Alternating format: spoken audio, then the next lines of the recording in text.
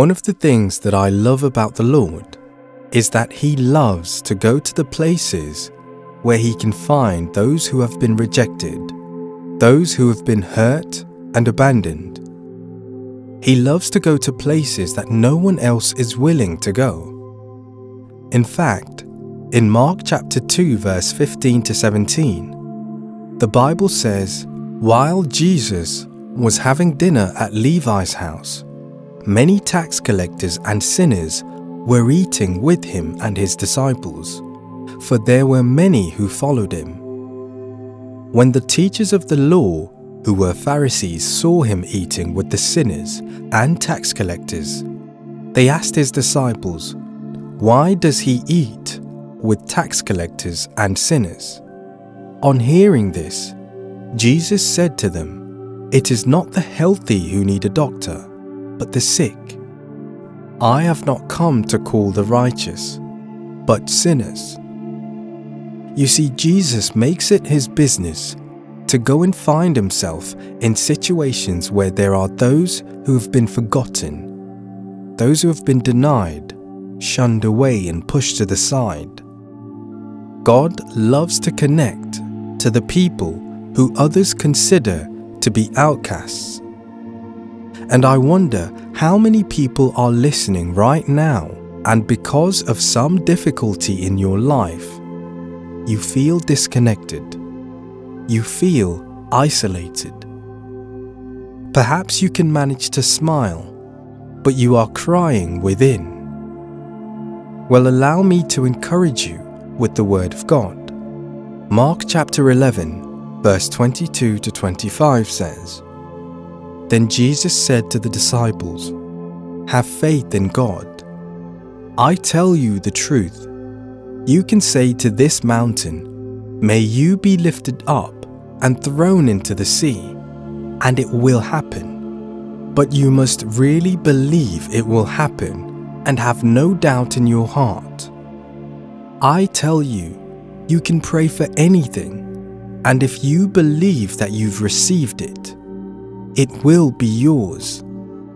But when you are praying, first forgive anyone you are holding a grudge against, so that your Father in heaven will forgive your sins too."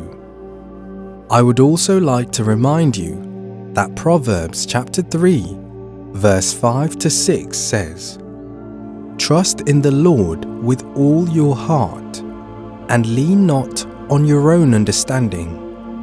In all your ways submit to him, and he will make your paths straight." And finally, Psalm 28 verse 7 says, "The Lord is my strength and my shield. My heart trusts in him, and he helps me. My heart leaps for joy, and with my song I will praise him." And so, dear listener, let me remind you, in Jesus Christ you are not alone. Regardless of what you are facing, regardless of what stands before you, God has not forgotten about you. Let us pray. Our dear Heavenly Father, thank you for your grace and mercies, which are new every morning. I pray that you would strengthen our hearts today. May the Holy Spirit strengthen our faith today. May He remind us that when the troubles of life begin to overwhelm us, we have a friend in Jesus.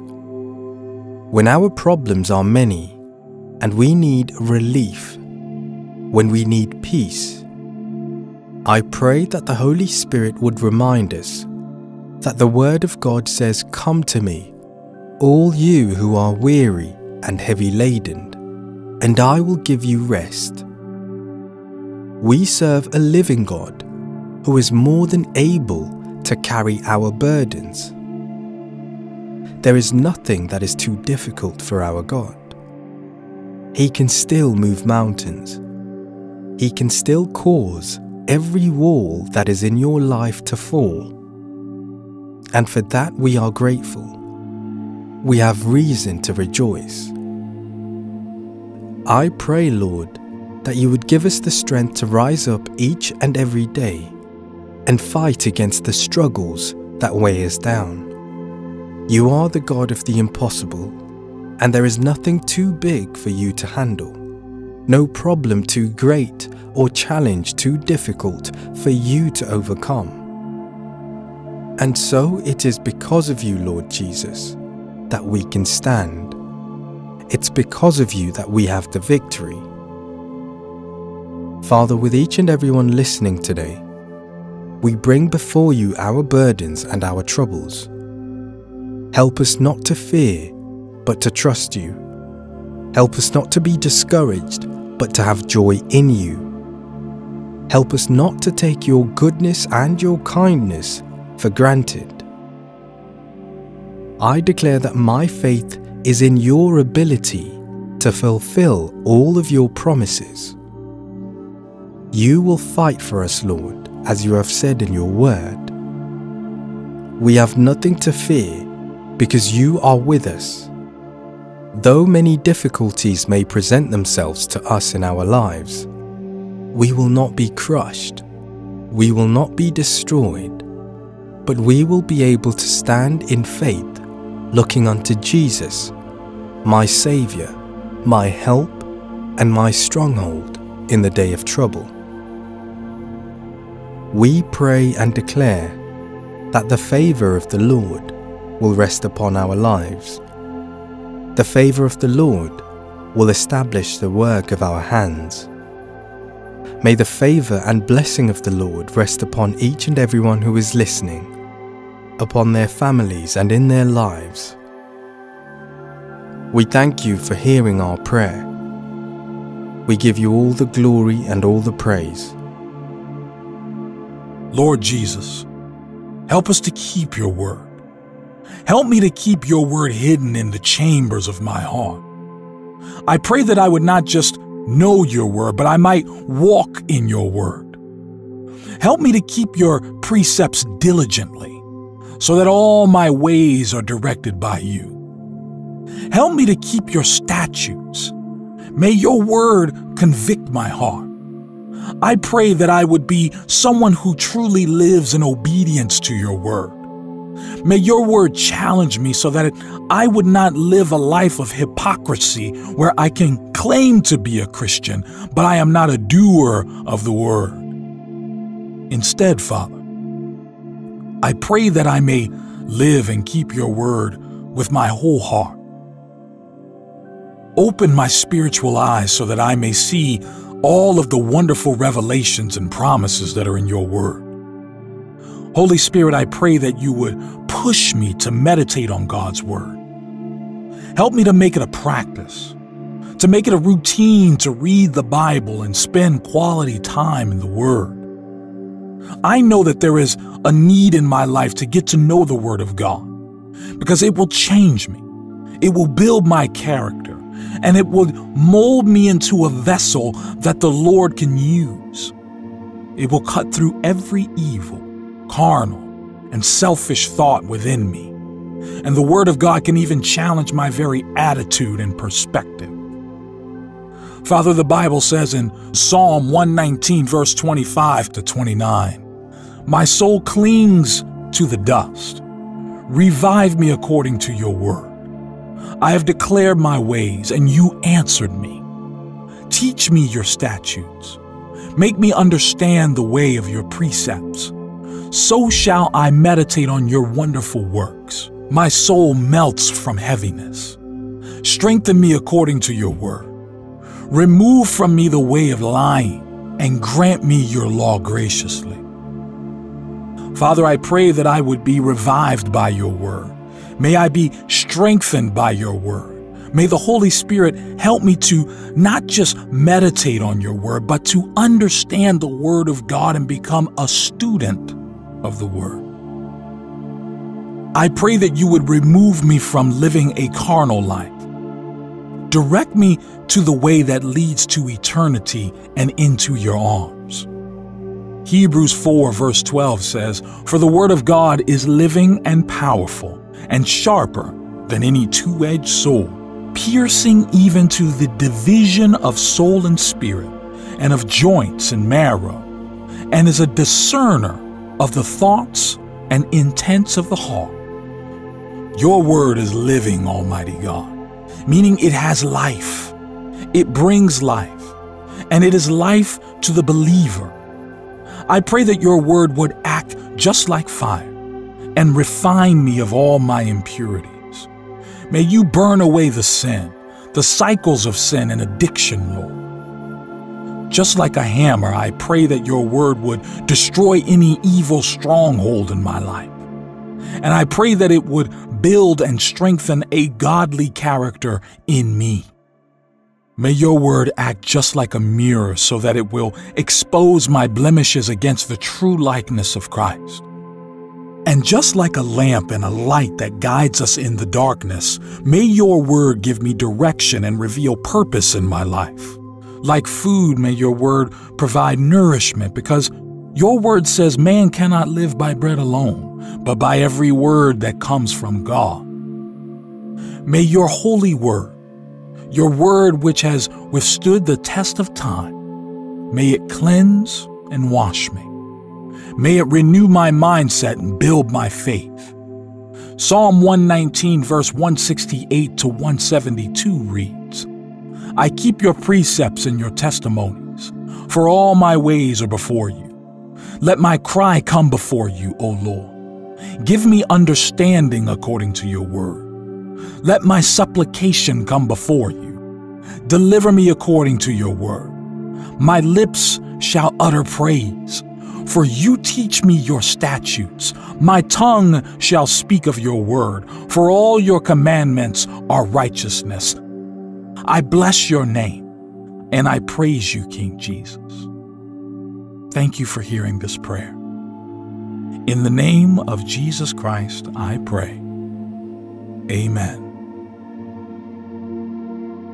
While Jesus was having dinner at Levi's house, many tax collectors and sinners were eating with him and his disciples, for there were many who followed him.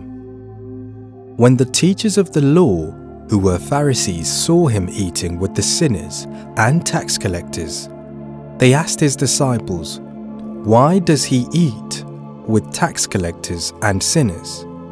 On hearing this, Jesus said to them, "It is not the healthy who need a doctor, but the sick. I have not come to call the righteous, but sinners."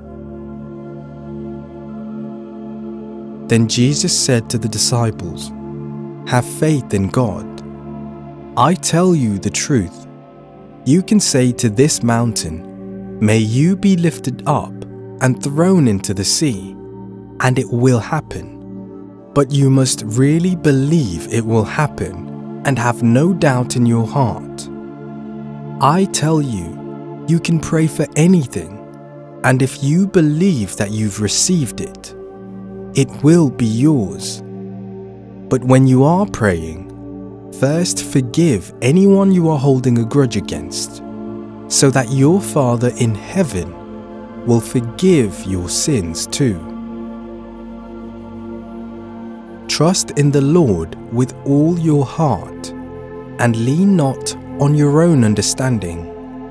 In all your ways, submit to him, and he will make your paths straight."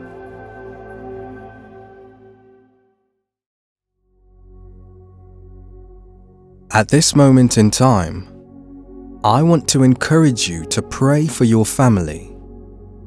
In Job chapter 1 verse 7, the Bible reads, "The Lord said to Satan, 'Where have you come from?' Satan answered the Lord, 'From roaming throughout the earth, going back and forth on it.'" Now it's because of this that we are then told in 1 Peter chapter 5 verse 8 to stay alert. Watch out for your great enemy, the devil. He prowls around like a roaring lion, looking for someone to devour. I believe that the devil is after the home. He wants to destroy the family, and especially the Christian family. The devil does not want godly homes, homes that are unified by the love of Jesus Christ. He doesn't want homes whereby husbands love their wives as Christ loves the church. He does not want homes whereby wives respect and honor their husbands. And he certainly doesn't want homes where children are obedient to parents. And so with this said, we need to look to Jesus Christ. In Acts chapter 16 verse 31, the Bible states, "And they said, 'Believe in the Lord Jesus and you will be saved, you and your household.'" That's what we should all be praying for. Not just that we might be saved as individuals, but our households. We should be praying and saying, "Lord, remember my family. Remember my children." Only Jesus Christ can save us. And so it's to Him that we should submit and surrender. The word household is defined as those who dwell under the same roof and compose a family. There should be togetherness in a household. That's why in Acts 16 verse 31, the Bible said, "Believe in the Lord Jesus and you will be saved, you and your household." In other words, you and your family will be saved when you believe in the Lord Jesus Christ. In the Old Testament, Joshua made a declaration and said, "As for me and my household, we will serve the Lord." Joshua basically said, me and my family have made a decision to serve the Lord. And so today, what will your household stand for? Who will your family stand to serve? I encourage you to begin to pray and commit your family into the hands of God. Often I find that my personal prayer points are that my home would have the presence of God dwelling in it always.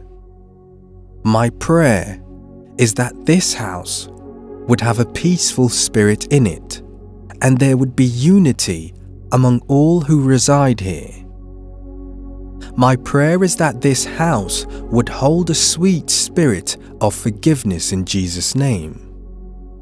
May it have the Word of God as its ruling authority. And in this house, may the name of Jesus Christ be above every other name. And so, as you listen, I encourage you to pray over your family. Pray over your home. May our homes be places where the love of God resides, where the presence of the Lord resides. May the walls in our homes be covered by the blood of Jesus Christ, so that no evil, no plague, no pestilence will befall us. And most importantly, may our homes be places where the name of Jesus Christ is honored and feared above all else. Dear Lord, in agreement with everyone listening right now, we pray for our families. We pray for our children. We pray for our homes, and we pray for our marriages. Cover us, King Jesus. Fight for us, Lord. Intervene in all of our affairs. May the Holy Spirit move into our homes and bring about a revival, a change in our hearts. Our prayer, Lord, is that you would make yourself known to us. Let us see your hand working in our families. Wherever there is a disturbance, bring peace, Lord Jesus. Where there is dysfunction, bring order. Your word in Ephesians chapter 4 verse 31 says, "Let all bitterness and wrath and anger and clamour and slander be put away from you, along with all malice." Help us, Lord, to put these things away Help us to be a family that is united to obey your word. Should there be any anger festering in our homes, should there be any unforgiveness, Father, let your living waters flow over our lives and bring a sweet spirit of unity and togetherness. Open the heart of every family member, every father, every mother, every son and daughter. Open our hearts and revive us. Quicken our spirits so that we may long and chase after you as a family. Flood our hearts with love, the pure love of God. We pray, Lord, that no member in our families would be lukewarm, but rather may we as individuals and as a collective unit be on fire for you, Lord. Convict our hearts and draw us to repentance. Every child who is acting in rebellion, we pray that you would touch their hearts and crush any spirit that is not from you, Lord. We pray for every husband.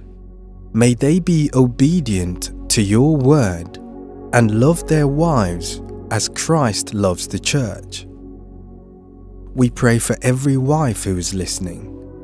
May they respect and honor their husband as instructed by the word of God. In agreement with everyone listening, we pray and declare that in this home we will serve the Lord. We rebuke every idol that attempts to gain our affection or our attention over you, King Jesus. There is only one Lord and ruler in this home, and his name is Jesus Christ. Help us as a family not to be indoctrinated by the many teachings of this world. Help us not to be influenced by the teachings of this world, but rather may we hold on to the biblical definition of what a godly family is. Help us to hold on to your word, Lord. Teach us to meditate and dwell on your word as a family. Your word in Psalm 133 verse 1 says, "How good and pleasant it is when God's people live together in unity." It's only by your grace that we can live in unity.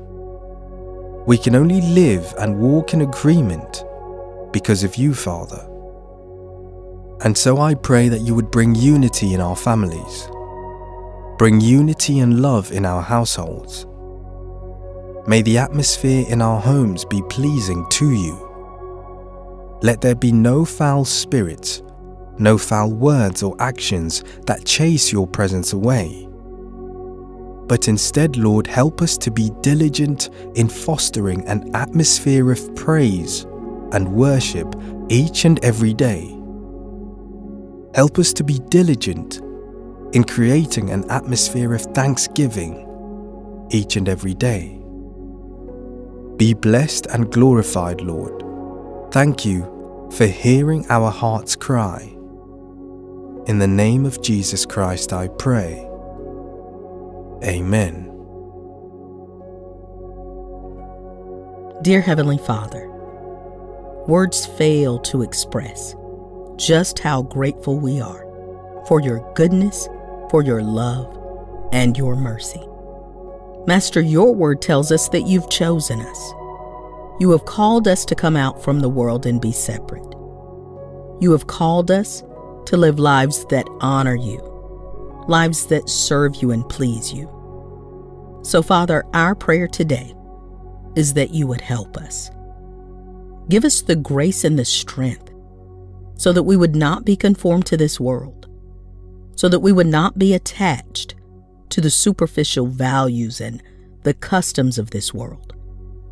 But help us, Lord, to be transformed.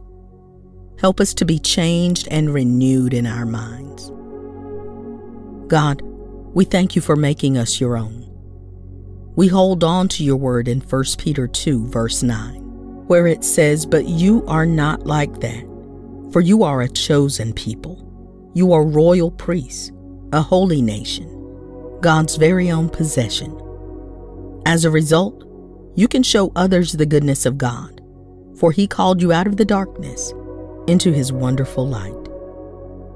Thank you, God, for being a father to the fatherless. Thank you for being our load bearer. God, if it had not been for you, where would we be? We praise you, God, because even in your majesty and your righteousness, you still care for us. You still forgive us time after time, even though we fall time and time again. God, we thank you for such mercy. And Lord, we pray that the Holy Spirit would put the understanding in our hearts that we can never be victorious in this life if we are not in Christ. Matthew 6 verse 24 says, "No one can serve two masters, for either he will hate the one and love the other, or he will be devoted to the one and despise the other." You cannot serve God and mammon, money, possessions, fame, status, or whatever is valued more than the Lord. Lord, right now we declare that you alone are our one and only master. You are our leader. Indeed, no one can serve two masters at once. Light and darkness do not mix. And so, Father, we choose to stand and follow the light of Christ. We commit to you, Lord Jesus, and our honest request is that the Holy Spirit would work within our hearts, that He would work within our minds, so that we will have the kind of commitment that says, "Not my will, Lord, but your will is all important." Truly, Father, it's not about my wants. It's not about my feelings, but it's all about you, Lord Jesus. Holy Spirit, give us the kind of heart that's so committed to the Lord that it's willing to crucify the flesh with its passions and desires. Help us to carry our cross, Lord Jesus. Your word in Matthew 5 verse 6 says, "Blessed are those who hunger and thirst for righteousness, for they will be filled." In you, Father, I will be satisfied. In you, King Jesus, I will be nourished by your goodness. I glorify your name, Lord Jesus. Be blessed, be glorified. Father, I thank you for hearing my prayer. It's in the name of Jesus that we pray and we give you thanks. Amen and amen.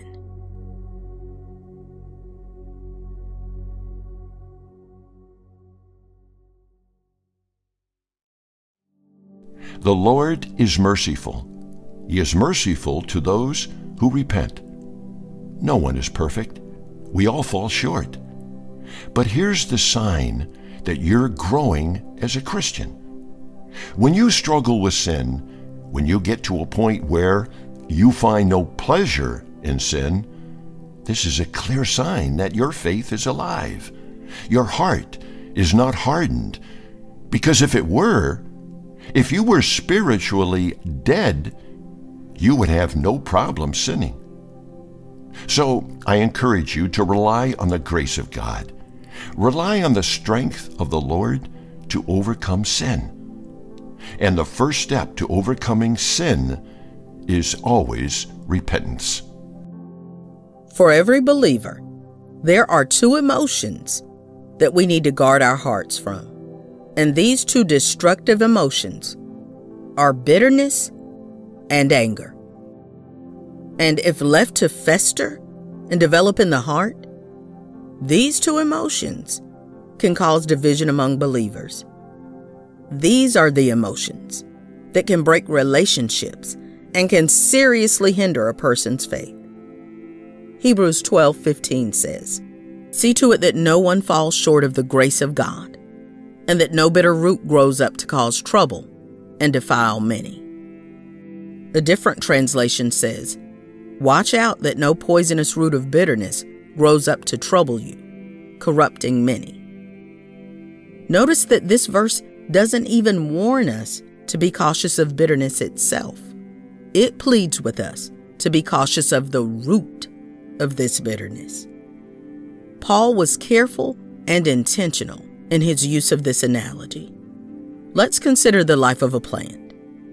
Usually, we can't see a seed after it's been put into the ground, nor can we see its roots, but we do see the fruit, and we do see the flowers once they pierce the earth and come above ground. Much like bitterness, the root of a plant is not visible to the naked eye. We may only be aware that a seed was planted when we see the fruit. Paul knew that bitterness was so destructive that it needed to be uprooted as soon as the seed germinated. He didn't warn the Hebrews to dispose of the fruit of bitterness. Oh no. He knew that when you see the fruit of bitterness, it's much too late then. You see, if we wait for bitterness to be visible above ground, we risk being a threat to others. This is why the Bible says, "See to it that no root of bitterness springs up and causes trouble, and by it many become defiled." This means that before bitterness even gets to the surface, we should eradicate it. Now here's what the Bible says about anger. James 1, verses 19 through 20. Understand this, my beloved brothers and sisters. Let everyone be quick to hear, be a careful, thoughtful listener, slow to speak, a speaker of carefully chosen words, and slow to anger, patient, reflective, forgiving. For the resentful, deep-seated anger of a man does not produce the righteousness of God, that standard of behavior which He requires from us. The Bible doesn't tell us not to be angry. It tells us not to sin by letting anger control you. This is because anger can be like a wildfire. It leaves behind destruction and ruin. Anger and bitterness are strong emotions, and they're emotions that we, as children of God, should be guarded against. We need to pray for the Lord to purge our hearts.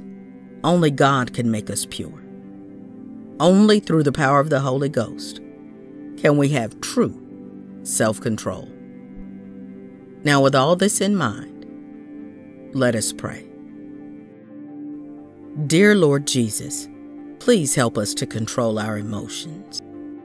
Lord, let us be slow to anger and help us to become more and more like You so that we can be forgiving, so that we can show others mercy, so that we can extend grace to others. God, Your word in Colossians 3, verse 13 says, "Bear with each other and forgive one another if any of you has a grievance against someone. Forgive as the Lord forgave you." Give us hearts that are quick to forgive, Lord. Give us hearts that make allowance for each other's faults. Father, give us hearts that don't hold on to offense, but rather, as much as it depends on us, may we live in peace with all. Dear Lord, we're asking You to remove any bitterness from our hearts. Free us from all feelings of resentment. And King Jesus, heal us from any pain. Heal us from any circumstances that can result in us becoming bitter. Lord, there are people listening that need to be healed from the pain of rejection. And so we ask You to touch them, Father. There are those who have been betrayed and abandoned. May You heal their hearts so that they'll know You as a friend that sticks closer than a brother. Father, for every lonely heart, for every person that has been abandoned or felt isolated, please melt away any anger that's in their hearts. Melt away every root of bitterness and prevent it from growing. Master, instead, give us hearts that burn with the love of God, hearts that seek to serve all for Your glory, hearts that are not only willing to show mercy, but that are able to show mercy and forgive all of those who have wronged us. Give us the grace to move on. Father, give us the grace to let go of the wounds of the past. Give us the strength to forgive and to let go of everyone who's ever hurt us or persecuted us. God, help us to be obedient to your word, as it says in Ephesians 4, verses 31 and 32. Get rid of all bitterness, rage, and anger, brawling and slander, along with every form of malice. Be kind and compassionate to one another, forgiving each other, just as in Christ God forgave you. Lord Jesus, give us hearts that are willing to obey you, hearts that strive to walk in obedience to your will and to your ways. God, let us never be inclined to do things our own way, but rather may we seek first wisdom and counsel from you. Lord Jesus, I pray that you would give us a teachable spirit. Give us a humble spirit, a spirit that is patient and not self-serving. Lord, teach us to love the way you loved, to show compassion to all, just like you did. Lord Jesus, help us to show mercy to all who have wronged us. Father, I thank you for hearing this prayer. I thank you for your love, and I thank you for your mercy. God, be glorified both now and forevermore. In Jesus' name I pray. Amen. Lord Jesus, we praise your name. You are holy. You are just and pure.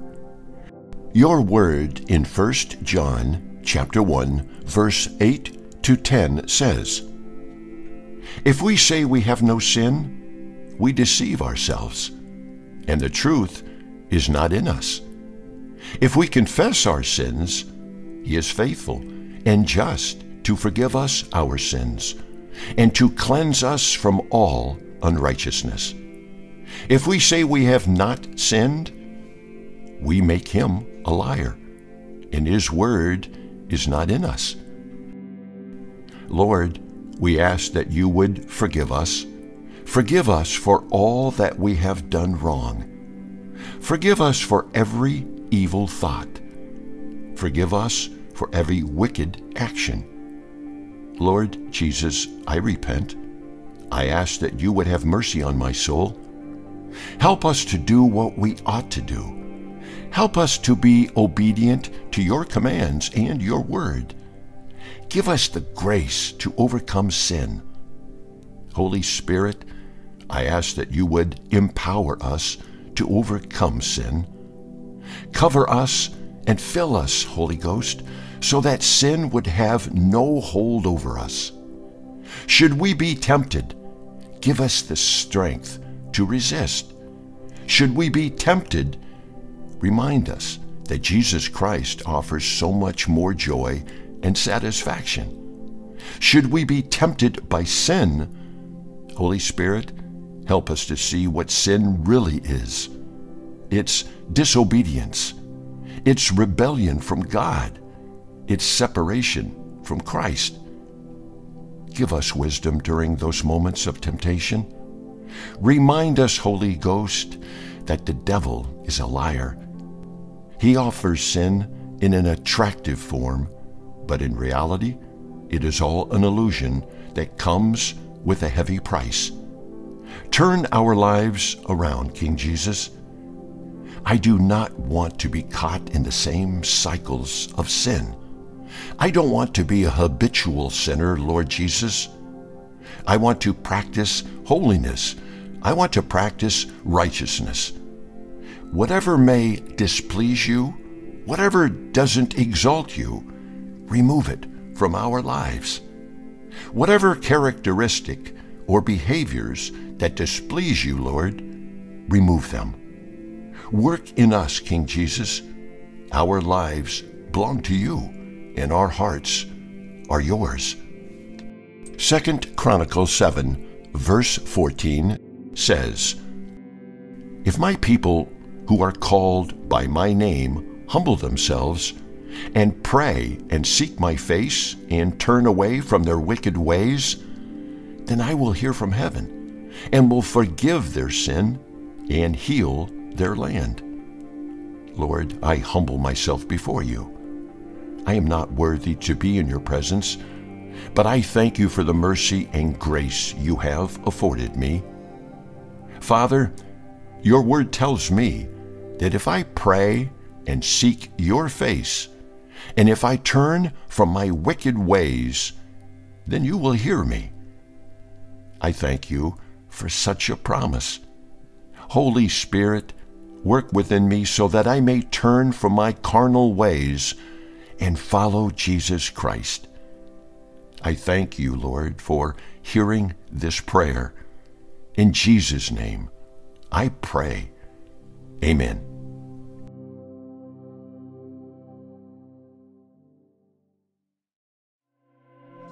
Every now and again, it's good to look back. And when I say look back, I'm not talking about admiring your old sinful ways. I'm not talking about reminiscing about the ungodly things you used to do. No, I'm encouraging you to remember. Remember how far God has taken you from. Remember how many battles you came through when you know good and well that it wasn't by your strength. Remember how the Lord has loved you and comforted you even when your friends betrayed you. Look back and remember how God's hand was over your life. You know that things should have fallen apart for you, but they didn't. Yes, every now and again, all of us ought to take a moment and remember. Remember all that God has done. Because it's easy to forget what God has done for us, especially when we're facing challenging times, especially when we come preoccupied with our daily routines. But do you know why it's so important to look back? It's important because you will begin to see how faithful our God has been time after time. You'll begin to see how God has watched over you and opened doors for you time after time. When we sit and reflect on the significant events that we've been through and those moments in our lives that we don't easily forget, we can recognize how God has been with us every step of the way. This is emphasized in Psalm 77, verse 11 to 12, where the Bible reads, I will remember the deeds of the Lord. Yes, I will remember your miracles of long ago. I will consider all your works and meditate on all your mighty deeds. This verse reminds us that God's work in the past, it's worthy of our reflection and our meditation. By focusing on God's faithfulness in the past, we can actually gain confidence in His promises for the future. As the Apostle Paul wrote in Romans 8, verse 28, and we know that for those who love God, all things work together for good, for those who are called according to His purpose. Secondly, remembering the past helps us to be grateful for what we have. When we look back and see how God has provided for us, how He's protected us, guided us, then we can develop a heart of gratitude. And God certainly loves a thankful heart. When we're filled with thanksgiving and gratitude, it actually helps us to focus on God's blessings rather than on our difficulties. Philippians 4 verse 6 says, do not be anxious about anything, but in everything by prayer and supplication with thanksgiving, let your requests be made known to God. Note how Paul said, with thanksgiving, meaning it's an essential component if we want our requests to be heard by God. By being thankful, we develop a deeper relationship with God, recognizing Him as the source of our blessings. A Puritan preacher by the name of Thomas Watson once said, remembering the mercies of God breeds gratitude in our hearts. In addition to this, remembering our past helps us to share our testimony with other people. Our personal testimonies, they are powerful tools for evangelism, and they can be used to inspire others to seek God. As we reflect on what God has done in our lives, we can share our experiences with others, showing them how God has transformed us and guided us through our life's journey. In conclusion, I'd like to quote the words of a Christian theologian by the name of J.I. Packer. And this is what he said: "The past is a source of knowledge, and the future is a source of hope. Love of the past implies faith in the future." God, help us to see your hand in every situation. I look at your word, O God, and I can see that you have been faithful to those who believe in you, and you've done it time and time again. Your word in Isaiah 40, verses 29 through 31. It says, "He gives power to the weak, and to those who have no might, he increases strength. Even the youth shall faint and be weary, and the young men shall utterly fall. But those who wait on the Lord shall renew their strength. They shall mount up with wings like eagles. They shall run and not be weary. They shall walk and not faint." Father, I declare your word, which tells me that greater is he who is in me than he who is in the world. That means that you, King Jesus, have placed within me the strength to overcome adversity, the strength to overcome the devil. For that, Lord, I rejoice. And God, I thank you. I thank you for giving us, your children, the power to walk in victory, the power to defeat sin. It all comes from you. So we bow down today. We humble ourselves and surrender to you, O God. We rely only on you, for you're the God who liberates. You're the God who redeems and who makes people whole again. God, I thank you for such love and mercy. Thank you for your kindness, because in your mercy, you have picked us up each time that we have fallen. You give us grace upon grace. We stand on your word, dear God, that says in Psalm 27, verses 13 and 14, "I remain confident of this: I will see the goodness of the Lord in the land of the living." Wait for the Lord. Be strong and take heart, and wait for the Lord. Dear Heavenly Father, open our eyes. Help us to see that you are in charge. You're in control. And if you have allowed us to face some kind of difficulty or some kind of challenge, then there is a reason and a purpose to it. Change our perspective, dear Lord. Help us not to always seek to understand, but Lord, help us to trust you more and more. Forgive us for being so focused on wanting to know what your plans are, instead of simply trusting and believing that you know us best. Change our perspective, dear God. When life presents us with storms, give us strong faith that says, "Lord, if it is your will that I should face this storm, then strengthen me to overcome for your glory." Psalm 145, verses 8 through 11 says, "The Lord is gracious and full of compassion, slow to anger, and great in mercy. The Lord is good to all, and his tender mercies are over all his works. All your works shall praise you, O Lord, and your saints shall bless you.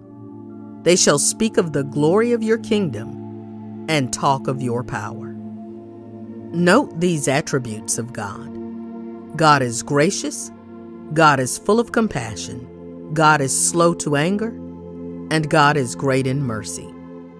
1 Chronicles 29:11 says, "Yours, O Lord, is the greatness and the power and the glory and the victory and the majesty. Indeed, everything that is in the heavens and on the earth.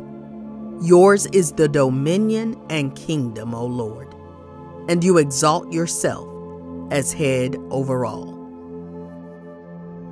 God, your ways are higher than our ways. Your ways are greater. Your word in Psalm 25, verses 8 through 10. It says, "Good and upright is the Lord. Therefore he instructs sinners in the way. He leads the humble in what is right, and teaches the humble his way. All the paths of the Lord are steadfast love and faithfulness for those who keep his covenant and his testimonies." God, you are indeed upright, and you are good. Your ways are filled with compassion. They're filled with mercy and steadfast love. Lord Jesus, I thank you for giving your life for me. You gave your life for me so that I would not perish. So for your goodness, I say thank you. For being good to me, I say thank you, God. You've been good to me when you really could have condemned me. You could have cast me away because of my sins. You could have turned me away from your kingdom because of my sins. But instead, Lord Jesus, your word tells me that if we confess our sins, he is faithful and just to forgive us our sins and to cleanse us from all unrighteousness. You, Lord Jesus, are so good to me that I am at a loss for words. I know that I can't repay you. All I can do is simply thank you and praise you. Father, we bless your precious name. My King, we thank you for hearing this prayer. It's in Jesus' name we pray. Amen.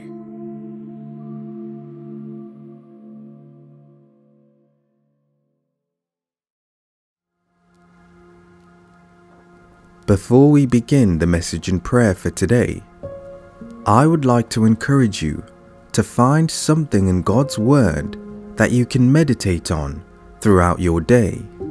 Find a verse, find a chapter, find something in God's Word and meditate on it. Now let's look at Psalm 107, verse 1 to 9, and the Bible reads, "O give thanks to the Lord, for he is good, for his mercy endures forever. Let the redeemed of the Lord say so, whom he has redeemed from the hand of the enemy, and gathered out of the lands, from the east and from the west, from the north and from the south. They wandered in the wilderness in a desolate way. They found no city to dwell in. Hungry and thirsty, their soul fainted in them. Then they cried out to the Lord in their trouble, and he delivered them out of their distresses. And he led them forth by the right way, that they might go to a city for a dwelling place. Oh, that men would give thanks to the Lord for his goodness, and for his wonderful works to the children of men. For he satisfies the longing soul, and fills the hungry soul with goodness." Now I would like to highlight verse 6. The Bible says, "Then they cried out to the Lord in their trouble, and he delivered them out of their distresses." As you listen to this prayer, I encourage you to remember this verse. When the people of God cried out to him while they were in their trouble, he delivered them. He is a God who rescues. He's a God who's a bridge over troubled water. He is a God who moves mountains, and he is a God who has promised never to leave us or forsake us. As humans, we love heroes. And as Christians, we all certainly have biblical characters that we admire and look up to when it comes to their journey in faith. But as we think of some of these characters as giants of faith, we have to remember that all of the glory, all of the praise, and all of the honor should really go to the Lord. There's only one hero in the Bible, and that's Jesus Christ. The Bible is God's story and no one else's. Yes, others were used by him, but no one else should be glorified but the Lord. So let's talk about David. the small shepherd boy became a giant slayer. But the truth is, David did not achieve the victory over Goliath, but God gave him the victory. The truth is that God directed the stone, and he put enough power behind that stone so that it was powerful enough to take Goliath out. The victory was God's, not David's. So who's the real hero of the story? Let's take a look at Gideon. That mighty man of valor defeated a Midianite army of thousands with only 300 men. Did Gideon achieve the victory? No. Gideon didn't even want to go. Gideon cowered in a cave and commanded that God give him signs in order to prove that he would help him. And in the end, Gideon was victorious. But it wasn't because he fought so skillfully. It was not because he was a brilliant general. But it was all because the Lord's hand was over him and over the 300 men in the army that he fought with. Now, let me ask you, do you remember Joshua? Do you remember how God gave him and the Israelites the victory over the massive city of Jericho? And all they had to do was march around and shout. They didn't lift a finger. Is that victory Joshua's? No, that victory belongs to God. In all these cases, we can admire how God worked through David, but we should never praise David. We have to praise the Lord. We can admire how God used Gideon, but we should never praise Gideon. We ought to praise the Lord. So you see, there are great men and women of faith in the Bible, but we have to remember that these people did not have power. God had the power. These people had no authority. God was the one, and He is the one, who has all authority. These people didn't do anything except say yes to God's call. In fact, most of them had to be dragged into following God's call, and they went kicking and screaming. Think of Jonah running away. Think of Moses. Moses made so many excuses not to answer God's call to take on Pharaoh. Now, we must not fall into the trap of glorifying the vessel over the one who made the vessel. We must never glorify the one who was used, but rather the one who did the using. God is the giver of victory. God is the giver of life.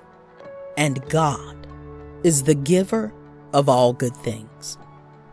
Philippians 2, verses 9 through 11.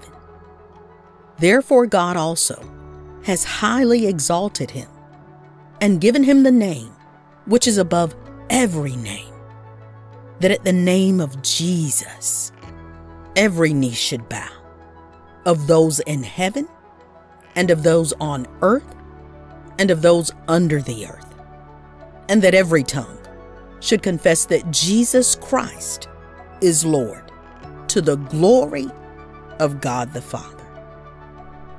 And so with all these things in mind, let us go to the one who deserves all the glory.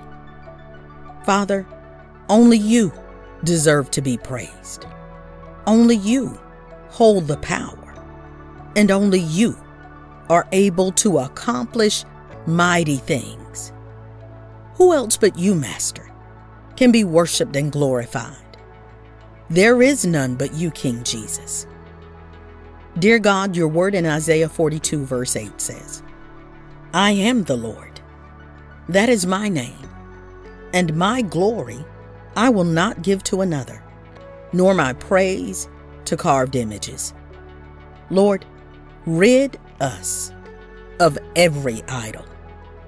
Father, open our eyes so that we can recognize and discern anything and everything that tries to place itself above you in our lives. And Father, we ask that you would forgive us, because at times we can so easily become consumed. We become consumed by our problems when something's going wrong. It can consume our thoughts and emotions. But Lord, I pray that you teach us to focus on you and not our problems. Lord, teach us to run and praise you instead of focusing on our circumstances. May we be a people who magnify you and no one else and nothing else. Lord, when a problem comes into our lives, help us to see that the enemy wants to use that to distract us. And so we cannot be so focused on that thing. We should not be found speaking continually on that thing, because that then magnifies the problem. But Lord, may we be a people who are devoted to focusing on and magnifying the precious name of Jesus Christ. Psalm 72, verses 17 through 19. His name shall endure forever. His name shall continue as long as the sun, and men shall be blessed in him. All nations shall call him blessed. Blessed be the Lord God, the God of Israel, who only does wondrous things. And blessed be his glorious name forever. And let the whole earth be filled with his glory. Amen and amen. So Lord, we desire the name of Jesus Christ to be uplifted in our lives. May the name of Jesus Christ be magnified in our homes. Lord, let our lips and our hearts only sing praises to you, King Jesus. And Father, I pray that our hearts would not be so focused on seeking signs and wonders or miracles, but rather let it be our desire that you would be lifted up high and glorified in all that we do. If we should experience victory, Lord, we praise you. If we should experience trouble and hardship, Father, we still give you the praise, regardless of what our external circumstances may be. I pray that our internal posture is always going to be one of praise and one that seeks to bask in your presence, Lord. Father, we pray and declare your word that says in Psalm 19, verse 14, may these words of my mouth and this meditation of my heart be pleasing in your sight, Lord, my rock and my redeemer. You're a God who brings peace beyond all human understanding. You're a God who brings joy unspeakable. You're a God who brings restoration and healing.